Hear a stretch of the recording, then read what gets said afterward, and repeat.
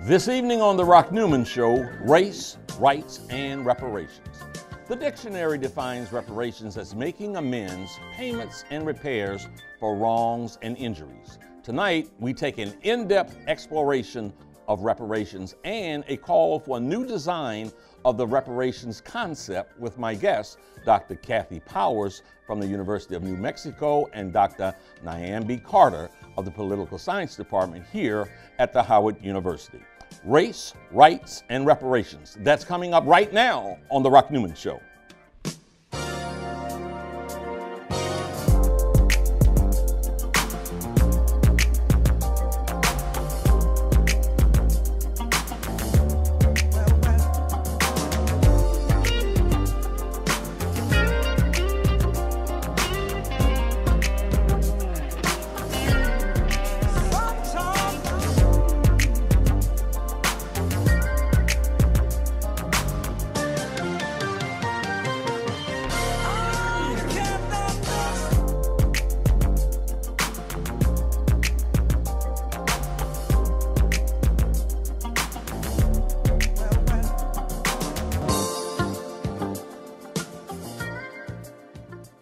Welcome to the Rock Newman Show from the campus of historic Howard University right here in the nation's capital. I'm Rock Newman, and it is my desire to inspire you with personal stories of extraordinary achievement. As long as you've been alive, you probably heard demands for reparations and redress for the horrific impact of slavery on Americans of African descent. The notion of reparations continues to be sidelined despite the fact that Japanese Americans, Native Americans, and American Jews have received this consideration, but for Black Americans, nothing. In this election cycle, the question of reparations has entered the debate and gone global. We're going to explore the question of reparations and what it should look like in the 21st century with guests Dr. Kathy Powers of the University of New Mexico and Dr. Niambi Carter of the Howard University. Ladies, welcome. Thank you. Thank you so much for coming here. Thank you for having us. There is a lot to cover. Before we start covering the subject matter, something exciting has happened over the last 2 days. You are here from Dr. Powers. You're here from New Mexico, right, at Georgetown University. Yes. I mean, you are here at Howard University. Mm-hmm. But the two of you combined your classes over the last couple of nights. I can only imagine how dynamic it was.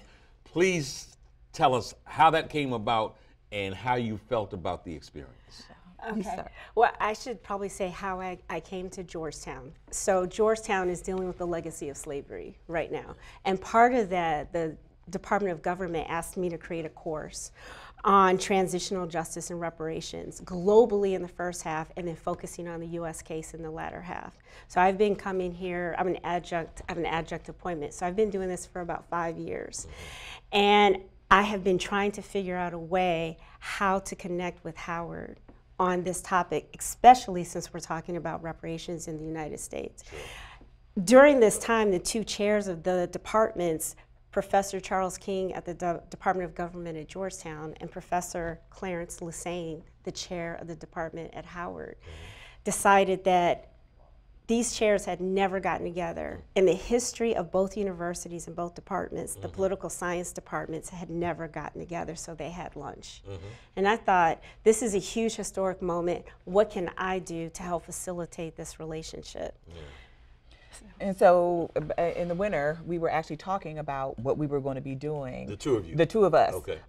In our classes, and I was like, well, I've included this whole unit on reparations in my class on public opinion and propaganda, in part because I think the interest is there, at least for me, and this was months before this had kind of reached the national topic, and Kathy is doing, Dr. Powers is doing some amazing work with departments of architecture and other about how we memorialize trauma and Holocaust and these kinds of events. In her area is international relations, my area is American politics with the emphasis on Black politics. So it was like the perfect sort of synergy at the moment to bring the two things together. And so this is when our weeks overlapped, and so we put our classes together this week, and it was really great. Right. There's some divine guidance Exactly. because we've been working on this. We've been working on putting this show together Right. for the better part of 6 months. Exactly. And it happens to be, here we are tonight, March the 20th, where the issue of reparations has never been as front and center as it is now in the political debate. So in terms of timing, we're right on time. Exactly. So look, here's something I want to do. I've been correctly accused since birth of being extraordinarily literal. And when I read the 13th Amendment, hadn't looked at it in a long time, but when I read the 13th Amendment that quote unquote freed the slaves, here's what I see.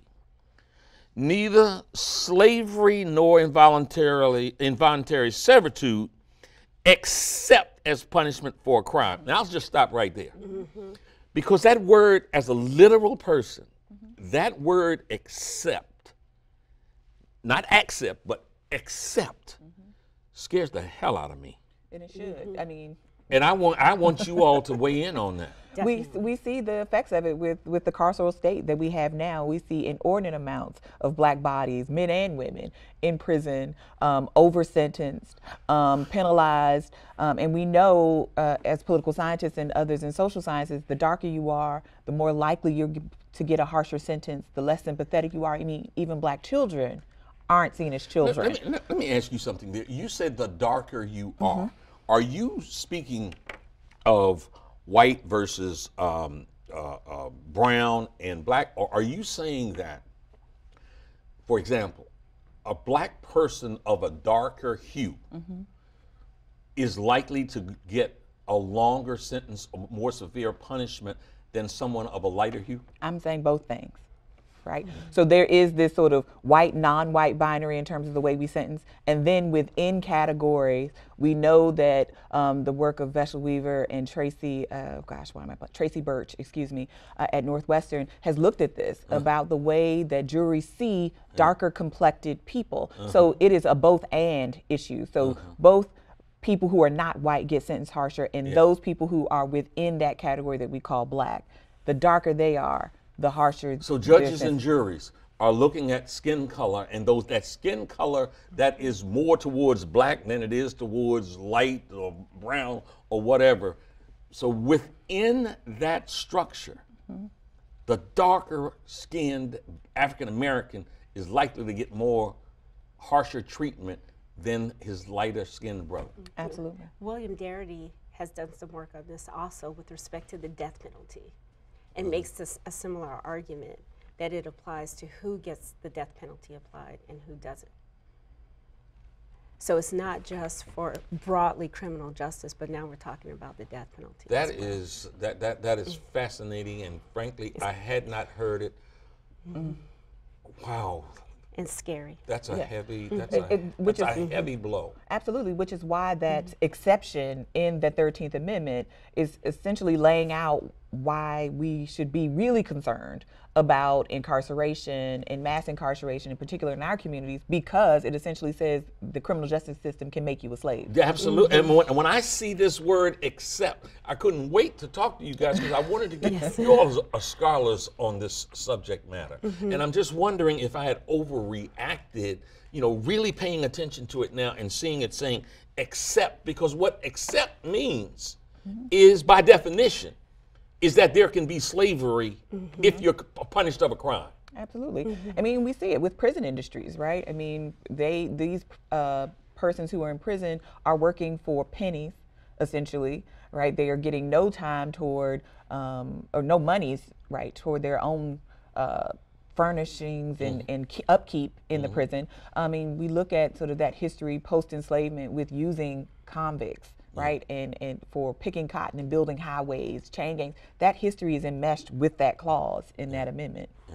Even if we think about the forest fires and the fires that happened in California. Most recently. Right, so incarcerated people were used as firefighters, and they were paid $1 a day to risk their lives just as other firefighters.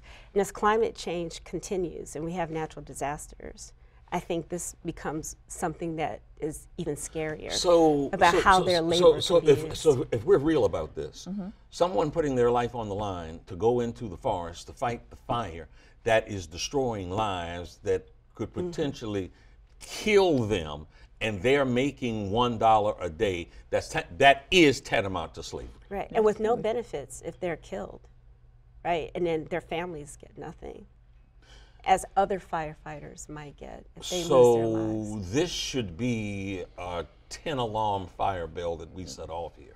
Absolutely, and I mean, and much respect to the scholars in this area and the activists in this area, because they have been talking about this for decades, literally, about the ways in which we use imprisoned people for everything from making chairs to pressing license plates, that it was never a fair system that was going to pay these people a fair wage, which is why we transferred these practices and these production to prisons and not to non-incarcerated citizens. Yeah.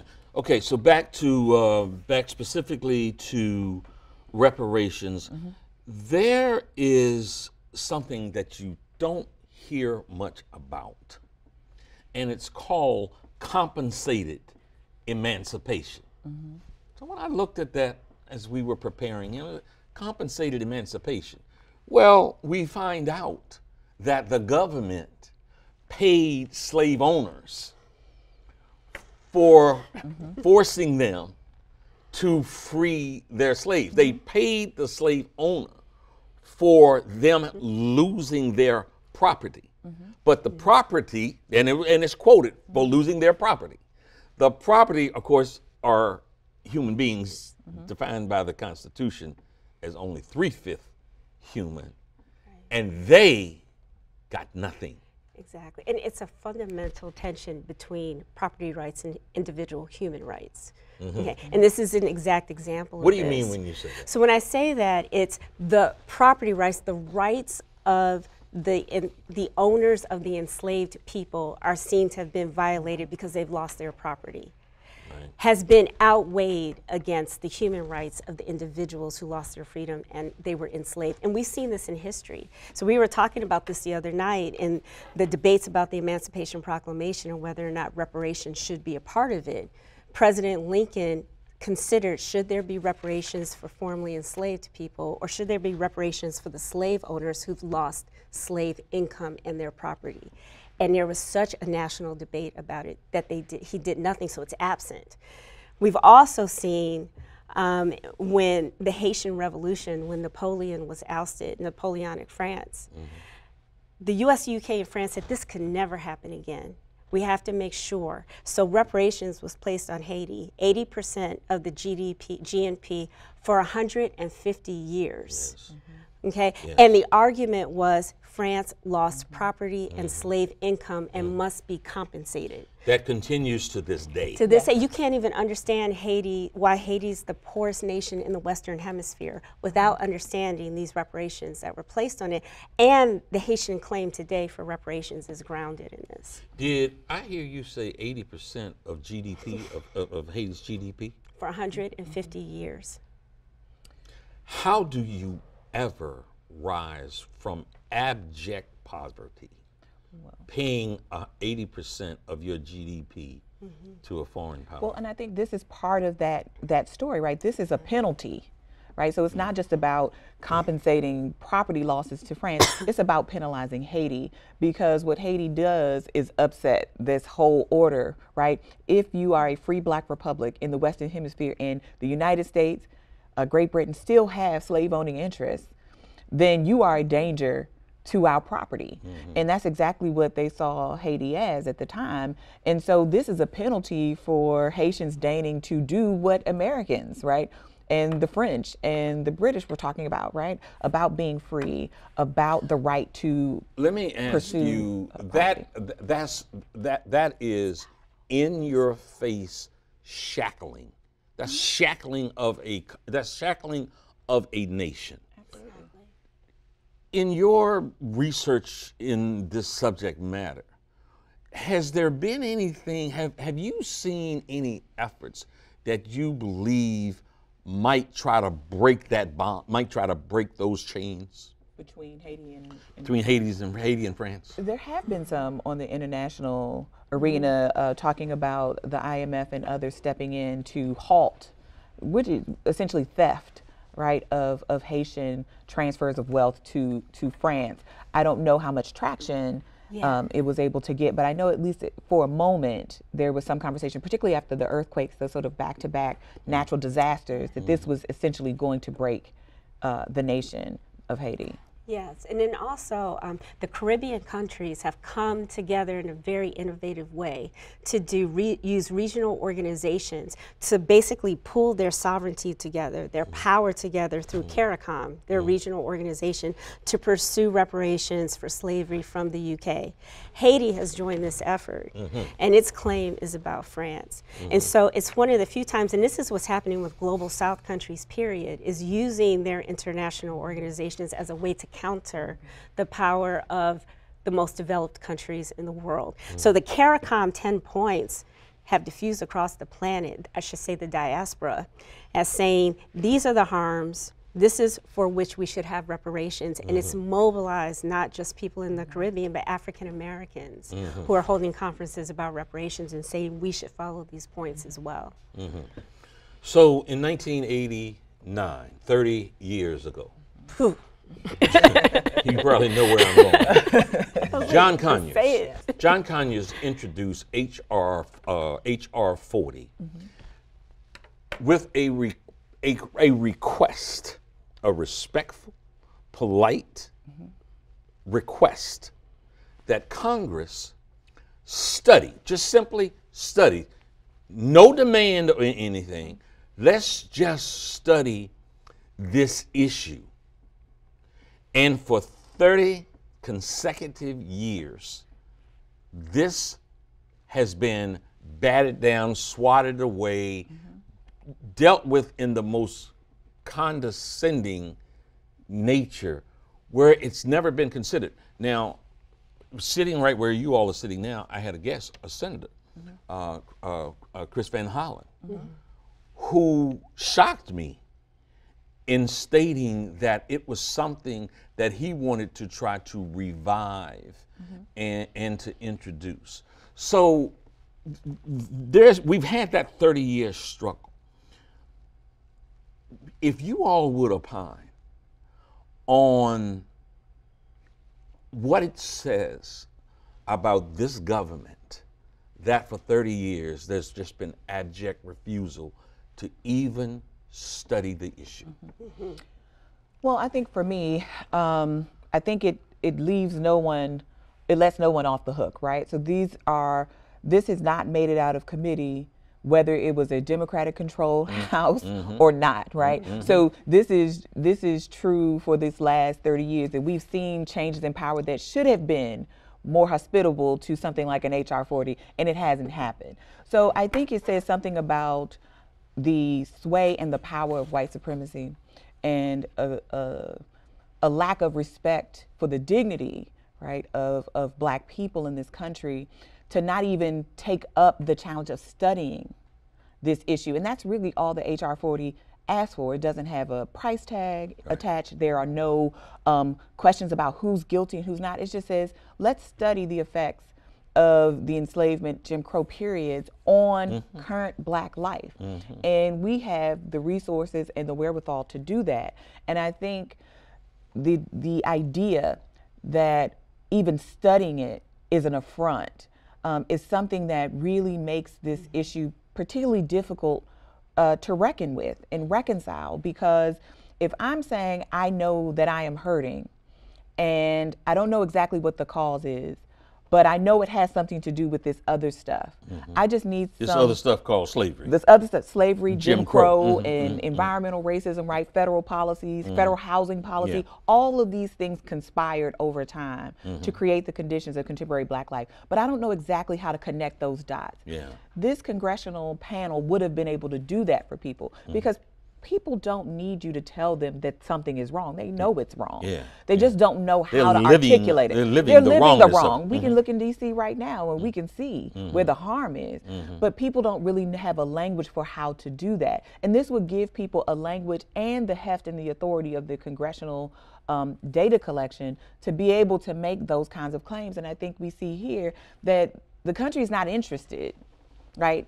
At least the official bodies of this country, the official institutions are not interested in helping Black people be able to do this in a coherent fashion, in a comprehensive fashion.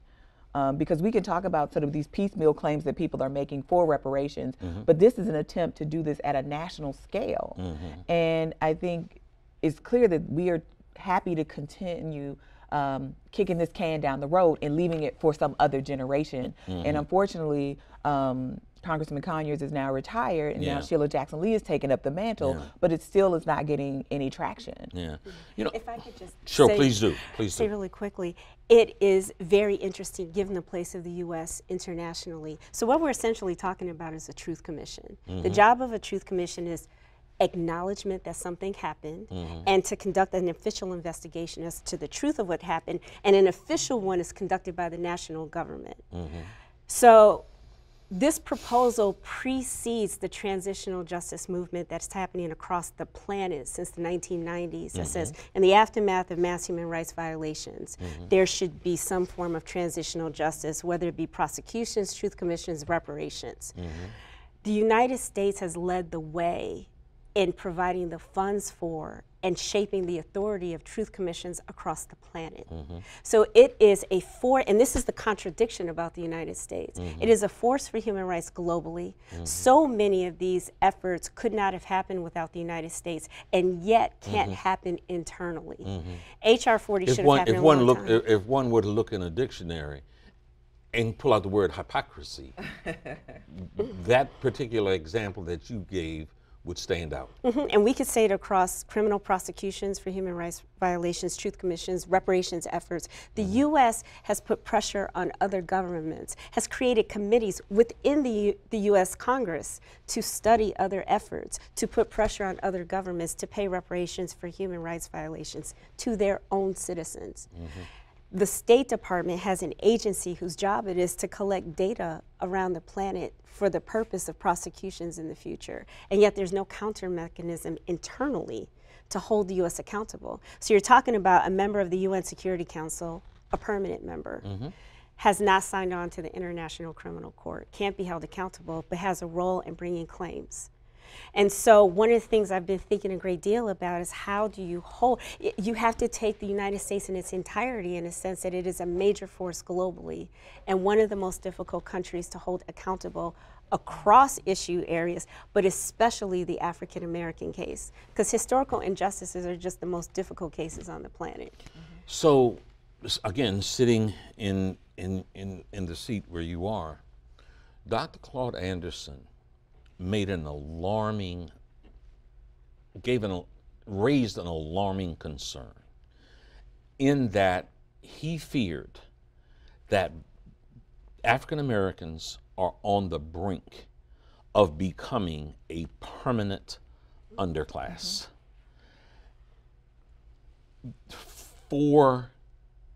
First of all, I don't think that's a deep stretch. And if one considers that and the cost of that to the country and the devaluing of lives that would be amongst that permanent underclass. First of all, I mean, the civil unrest that could come from that. How, you know, talk to me about, you mentioned earlier white supremacy. Please talk to me about the contribution of white supremacy to this very issue. Oh, that's a big one. Well, I mean, I think the thing that happens with white supremacy is it's so normalized in our culture that we do these things that we think address racial wrongs, but we essentially leave the foundation of white supremacy intact. So what do I mean by that? So we talked about a lot about police violence, right? And the ways in which Black communities, Latino communities, and others experience that at disproportionate rates. So typically what we might see happen, I mean, after some unrest, we might see maybe a civilian commission, right, that's going to investigate these claims. But who gets to be on that commission? Right? Who gets to actually mete out punishment when something wrong happens? So the Civilian Commission is a way to sort of quell popular uprising, right? But it still leaves foundationally this idea that Black people, brown people, and Native American people are the kind of people that should be profiled, are prone to criminality, should be harmed, can be arrested and harassed at any time. I mean, there's just a case out of Las Vegas where a police officer was taking video of people she was arresting and making them do all kinds of humiliating things for her own enjoyment and sending those videos around. And her reply was, well, I was just joking.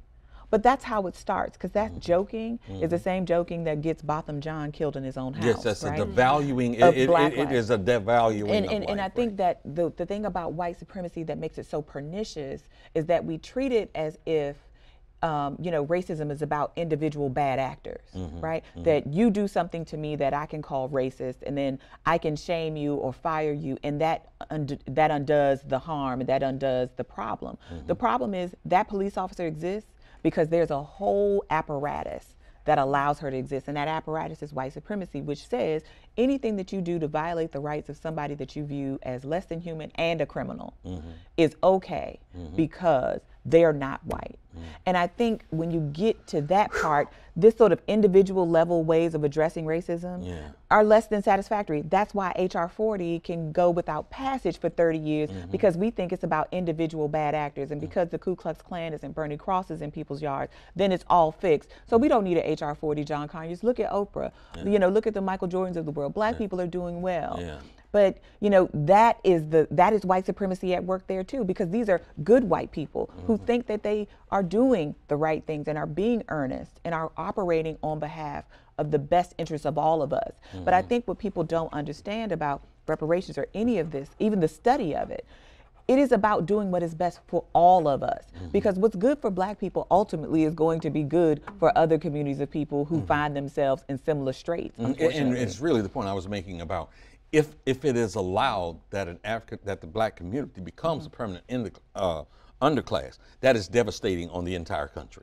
It is, but it also means that white supremacy is working well, right? And I think that sort of anti-Blackness part of it, right, is a key component of white supremacy. It's not enough that our whiteness makes us better. It means that it also has to denigrate you as a non-white person, and that's dangerous for all kinds of people. So again, how white supremacy pervades our thinking. Absolutely. And truly is all pervasive. I have a Facebook friend. When I talked about and was promoting this show, he said that I'm certainly not I'm paraphrasing, I'm certainly not in favor of any kind of reparations. Who's going to pay? I'm a taxpayer. And this is a Black guy. This is a Black guy. I'm a taxpayer. I don't want my tax money going to paying for no reparations. I kind of there's some other things he said that I might bring up, but I'll have you to react to that first. Right. So it's interesting that I think first we have to say, what are reparations, right? So Bernie Sanders is bringing up this point. What exactly are we talking about? In the American context, is a very narrow way of looking at it as a fine or compensation for harm. But more broadly, under international law, reparations is about addressing past harms. That can be through restitution, returning what was lost, like a vote taken away, but giving back, land taken away, given back. Compensation is a stereotypical way we think about it, which is money to compensate. If your family was killed, they cannot be returned. But rehabilitation is another way of thinking about reparations that's happening in the global South that we don't tend to think about as much here. It is, what was the harm and how can we creatively think about how do we address it? So So if you were psychologically impacted, if you had medical harm done, you were attacked. In Sierra Leone, if your hands were cut off, your feet were cut off, so you can't walk, you can't work, you can't vote. Prosthetics are reparations. Education can be reparations, which is what was lost during the time your rights were violated, or maybe your children were impacted. And so there's a range of ways to think about the functions of reparations that include that are beyond money. And I think the part of the problem in our discourse is it's when we talk about it as money, we can't have a conversation. I shouldn't have to pay. I didn't do anything. As opposed to the broader harm that was done and identifying then what that means today. So we're not just talking about slavery. We're talking about the continuous, systematic brutality from the police since we got here till now. Ta-Nehisi Coates identified connecting 250 the dots harms. between the original slave catchers to the police of today. Exactly. And so it's not just this historical injustice that was in the past. It created the context for the continuing harms that exist today. And we tend to talk about these things separately, but they're all connected. And a lot of the action on reparations actually is police brutality. So we've seen Chicago police torture, we've seen our first cases. But to address this individual in particular, it's let's have a broader conversation about what reparations can do. Let's think about the harms. Let's think, is money even appropriate? In terms of a payment, although money funds all of this, and to think about what was the harm and how we address it, and maybe people can get beyond, I shouldn't personally have to pay. But I was in the, excuse me, I was in the car with a driver, and the subject came up, and his focus was, I don't want to hear about money, and this is a brother also, I don't want to hear about money. I want to hear about treating the psychological. I want, there needs to be deep understanding of what has caused this, and that we need psychological, more than any money, we need psychological support. Well, I would agree with Dr. Powers that there can be a portfolio of ways that we can go about this. So it doesn't have to be an either or proposition. It can be a both and proposition, right? We could be talking about actual financial compensation in addition to psychological assistance, in addition to educational assistance, right? It doesn't have to be one thing. It can actually be a number of things. But I think before we even get to the money and the help, we need to figure out what is actually going on in a more coherent way, because we do know that like Black communities are systematically undervalued, their home value. So as a way of building wealth, homes may not actually be for Black people what they mean for other communities. But how do we connect that then to this police brutality piece, to this undereducation piece? And also just as sort of a practical point to this money part that your friend raised, you already pay for stuff that you don't want to pay for anyway, right? I pay for a war, we pay for a war as taxpayers that we may not believe in. We pay reparations to other communities that we actually didn't harm. And this is also sort of implicated in this. What does it mean to be a citizen of a nation that has done these things? And how do we as citizens participate in this process? Because once that money is out of your hand and you're a taxpayer, it goes into a budget, and how that money gets allocated, we don't have any say over. I don't think my grandparents imprisoned any Japanese people, but their tax money certainly did go to making those people whole. And I don't think we would suggest that shouldn't have happened. This is a big, complex issue. You know, the Canadian American neoconservative David Frum, he has his 5 arguments against reparations, and he introduces it by saying it's a slippery slope. That, okay, so if you do that with African Americans and, you know, the descendants of slaves, then other people have been disadvantaged also, like women. And women might start asking for that, and Native Americans might start asking for that. That's how he introduces it. Very early in his 5 reasons, he talks about, without saying it, the L word, lazy. If you should happen to compensate them, it will disincentivize them from working. what he didn't say, but you know what he means, is because they lazy anyhow. Right. Well, and I think this is the problem with the reparations conversation, particularly as only a money conversation, is that the assumption is that this is ill-gotten gains, right? That what Black people are doing is profiting off the pain of their ancestors. And I think that is a very short-sighted vision of what reparations could be, but also the real harms that Black people face today. You know, Black maternal and infant mortality is not a phantom issue. That's a real issue that's affecting people today. Environmental justice is an issue that affects Black communities today. I mean, we look at the housing conditions in New York's public housing, in Baltimore, Flint, right? The water there. I mean, these are things that are happening right now. This doesn't disincentivize anybody. I mean, if anything, people have been working really hard to get ahead and realizing, hey, I may not actually be able to change much about my life given the debt that I'm going to have to incur if I go to college the way people say I'm supposed to, given that I may be undereducated and may not know how to move if I don't have, say, a good counselor that can show me about college or scholarship opportunities, trade schools. All of these things are community needs that are happening right now. So to people like David Frum, I mean, if other people have rights claims, they should bring them. We should go. I mean, that's what we're supposed to do if we're supposed to be a nation that is ethical and even moral and trying to be a leader globally, then all of these people should make their cases. And if it is a just case, then I say, you know, the more the merrier. I agree. And it's interesting that when you talk to Americans about these issues abroad, they can see the human rights violation, they can see that under law your rights were violated and that there should be some sort of reparations. Time after time until we come home. And so everyone's okay with accountability. Everyone's okay with making someone else whole until you have to do it yourself. And that's what makes it complicated because they take it personally. Should I be held accountable? Should I have to do it? What about all these different groups? And then what are the consequences of not? And also these activities are already happening. It's not a question about should these things happen. All of these groups at a subnational level are pursuing reparations in different ways. Native Americans in California courts have some Native American groups, there are about 500 of them. Some have gotten reparations for land that was taken away by the U.S. government.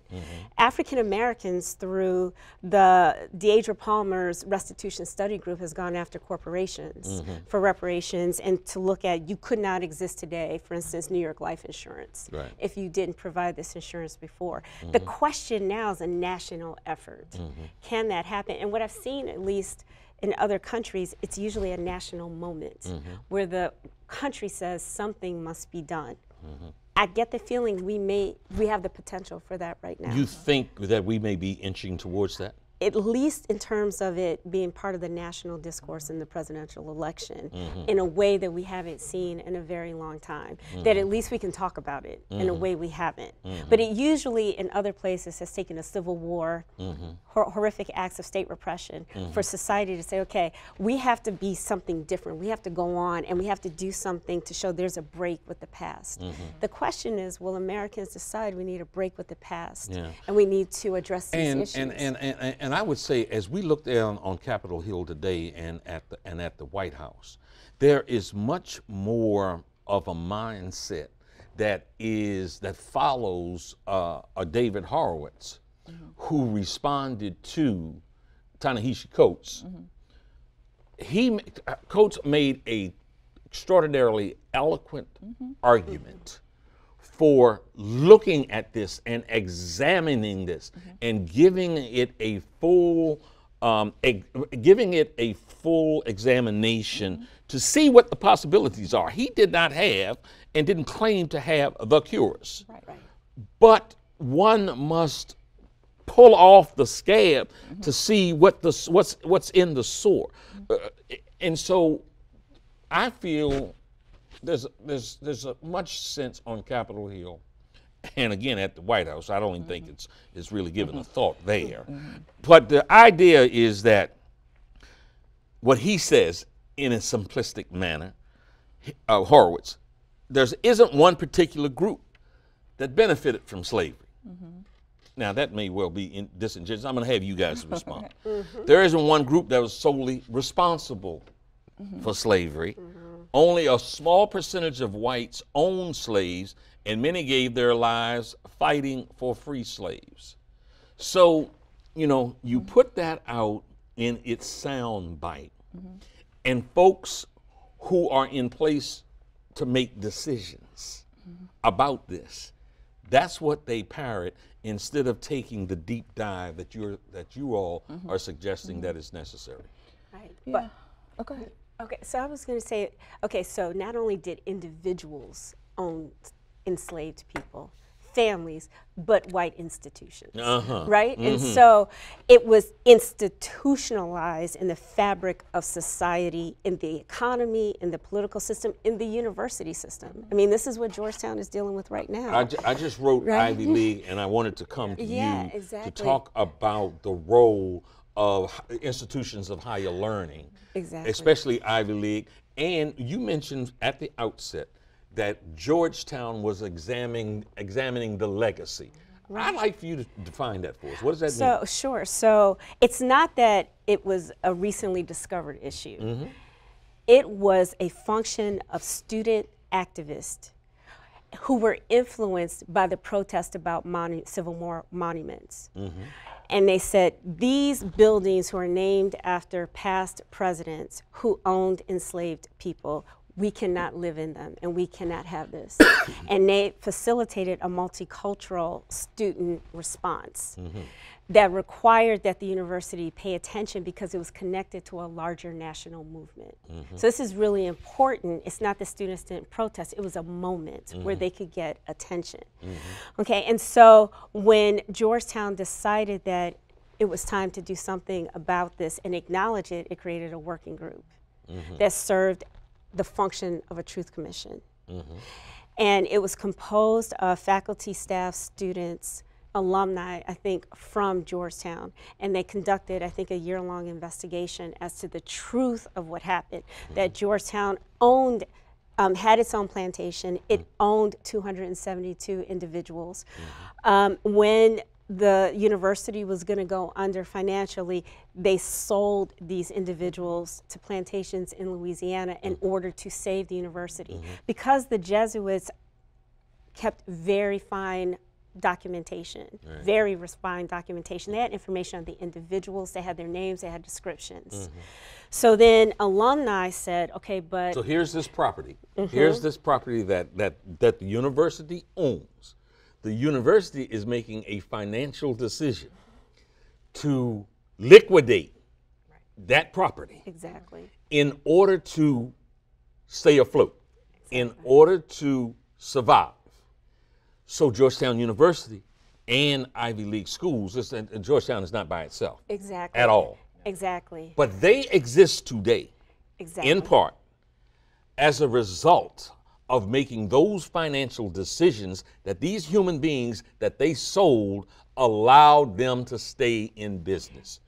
When one looks at that, one then has to say, it sounds to me like it would be intellectually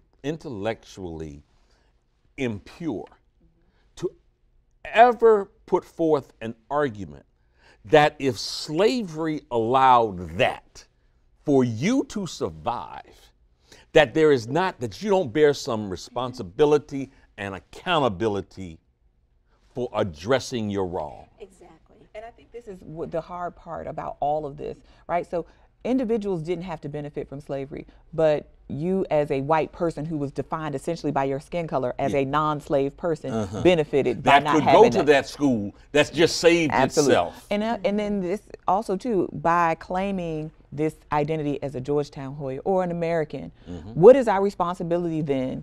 Because you can't stand on that legacy and only claim the good parts, right? We can't just take the basketball team and the Hoya, and we can't just take the flag and the and all of the sort of core principles and not address the fact that in our founding documents, it did define Black people as 3/5 human, the fact that it did allow for the importation of slavery. I don't care if those portions have been amended. It's in the document. The fact that we did allow for enslavement to occur in this country, for Jim Crow to occur in this country, and all of this to happen, we can't get to say that we're Americans and all this stuff that happened before us, Native American removal, Japanese internment, we bear no responsibility for that. That's not how national identities work. And that's certainly not how responsibility work. And this is where the transitional justice folks have been really important in helping us see that when you claim an identity, a national identity or university identity, you claim all of that legacy. Right. And that Not means to do so is just simply intellectually dishonest. Absolutely, to your point. And I think that's the hard part, because that requires us to be responsible then for all of the other stuff that our nation did in our name or our school did in our name. They might not have known, right, when they applied, that the Jesuits owned and enslaved people and sold them down the river, literally. But once you go to that school and you want to be able to say, I'm a Georgetown Hoya and this is my alumni community, you got to take it all. And that's a hard pill to swallow. And that's for Black students, white students, Asian students, and everybody else at that school. And they're having internal debates about this. I mean, what the university has said is, and it's part of acknowledgement that it was going to transform itself. So this is called transformative justice, that the institution itself is responsible. So what they're saying is, we're going to create a center for the study of slavery, a race and social justice institute in the law school, that we're going to become the place where you come to study this.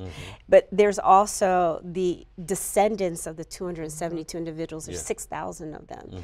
And they're starting to say, okay, what does this look like for us? So at the beginning, Georgetown was thinking about reparations, truth commissions, without consulting the descendants. And the descendants said, but wait, we should be a part of this process about what this looks like. And for them, you know, everyone thinks that the descendants got free tuition. They didn't.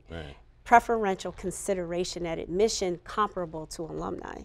And so some of them said, but wait, what if we don't want to go to Georgetown? So now what they're thinking about, which is reflective of what's happening elsewhere, is economic development. Where are there concentrations of descendant families in Maryland, in Virginia, in Louisiana, who are impoverished as a function of this legacy? And can Georgetown think about economic development in those areas to deal with the broader implications of having done this? And then among the student population, they're having this debate about, you know, if there was, they're debating a student fund. And so should the students have a fee that they pay every year? This is a faction of the descendants is proposing that students pay a fee. That money goes into a fund that then provides reparations of some kind. So the kinds of conversations we're having about identity, am I responsible or not, are happening in this microcosm. Which is really interesting. So some of the Ivy League schools have apologized. Yes. Who do you feel has been most progressive, if anybody, after the apology?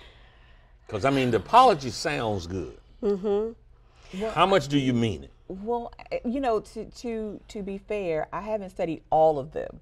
But I will say, to my mind, Georgetown right now is technically doing the most. I mean, if you go, it's not hidden. When you go to their landing page, it is a part of who they are now claiming to be as an identity. And there's a whole section about what that university was when it was in the slave owning business, or the Black people owning business, the plantation. All of that stuff is public. And I think when we think about, are you thinking about like the Brown case and some others where it's been less discussed? I mean, UVA talks about Monticello all the time, but there's not been a real recognition of what happened on that hill, right? People were making nails and bricks and things for them to sell, right? These were people who were enriching that place and allowed UVA as a university to be a thing. I don't know that they've addressed it beyond saying, oh, you know, these people were here and they were important to us. And I guess for some, acknowledging that is enough,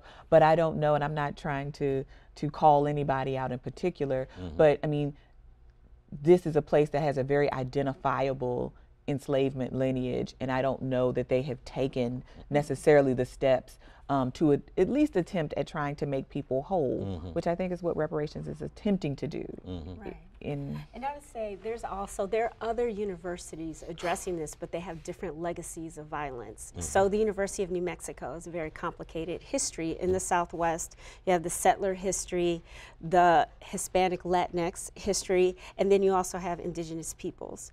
And so the University of New Mexico is dealing with a broad range of issues. And so, for example, the anthropology department had historically taken artifacts from Native Americans, dug up graves and taken artifacts and then put it all in the museum. One of them was a totem pole from a tribe in British Columbia. And Les Field, who's the chair of the department now, said we should start to return these things, and contacted the tribe and negotiated what restorative justice looks like in their cultural context. And it was, we can't take that totem pole, it's tainted. We want to do a ceremony to cleanse it and then repair it and give it to the artist's family, make a replica and give it back to us. And so these discussions are happening across the country. I think what we tend to know about is what's happening with the legacy of slavery in Ivy League schools. I'll say, I know Yale, I think, allocated $50 million towards hiring more faculty, staff, to get more students on campus. I think Georgetown is trying to think about institutions that can be created. There's also the criticism, are these institutions really helping or addressing the legacy of violence and helping the descendants and African American students? Is it creating a new reputation? Will Georgetown benefit from it? And so you can see the discussion on both sides, although I think it's been the most active at doing it. I was brought in specifically, I think transitional justice in universities is a course that allows students to think about it, to discuss it, to contend with it without having to be in the media. And so Georgetown was one of the first to create this class. And so I would say I think it's very progressive there, but the issues are sort of vary. So let's take the University of North Carolina, Chapel Hill, right? So they were thinking about, they had the technology to x-ray the ground and see layers and layers and layers of bodies, knowing that they were enslaved to people. So their debate is about memorialization and less about reparations and what is the narrative, what should it look like? And so we also have memorialization being debated, not just reparations. So I'm thinking right now, slavery is considered America's original sin. Racism in 2019 continues to be America's mortal sin. It has the potential to destroy this country. So that if institutions of higher learning, where there is supposed to be the higher level of integrity and ethics, if they don't really look within, and this mortal sin is not going to be changed or forgiven if there's not a purging and a true sense of acknowledging how you have been accountable every step of the process, how you've benefited, how you've exploited. So in the 3.5 minutes or so we have left here, I want you to, who have studied this, to speak to institutions, whether it's insurance companies, whether it's institutions of higher learning, Wall Street, and the rest, about how they should look inward to help correct this mortal sin that, if they don't, might destroy the country. That's a big one. So my first stab at this would say, I think in the case of reparations, like guilt and shame are useless emotions, right? They will get us nowhere. So this is going to be a hard process of excavation, not necessarily because the records aren't there. They are in many cases. Institutions keep really great records, particularly universities. I like that term, excavation. Yeah, but it's going to be hard because not only is it going to cost you something financially, I think that will probably be the easiest thing to part with, but it's also going to cost you something psychically into who your identity is, right? Potentially about who you think you are.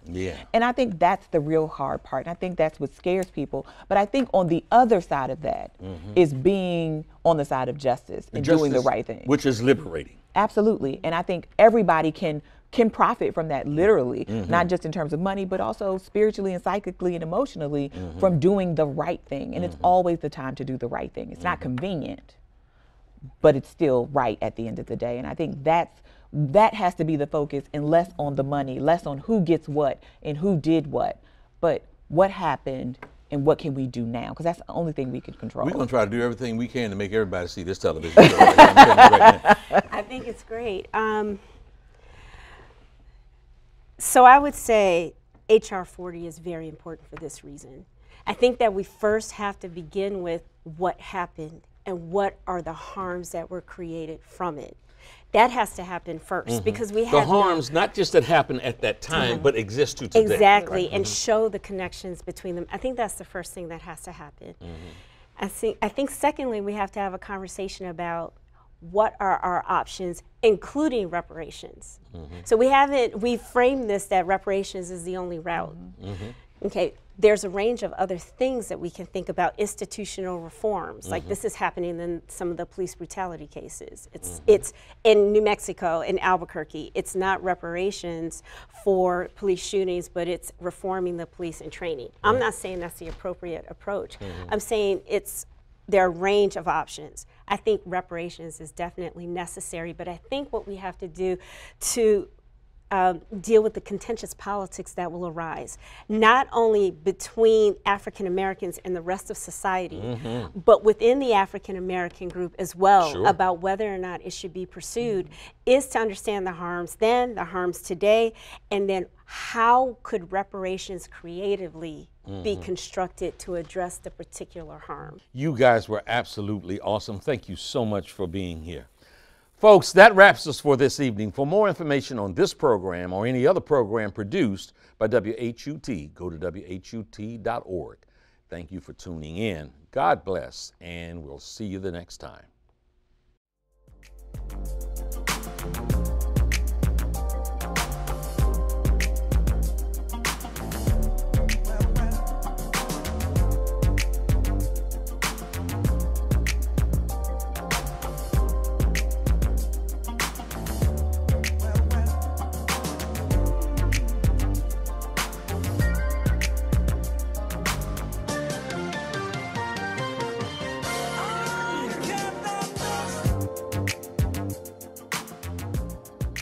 This program was produced by WHUT, Howard University Television, and made possible by contributions from viewers like you.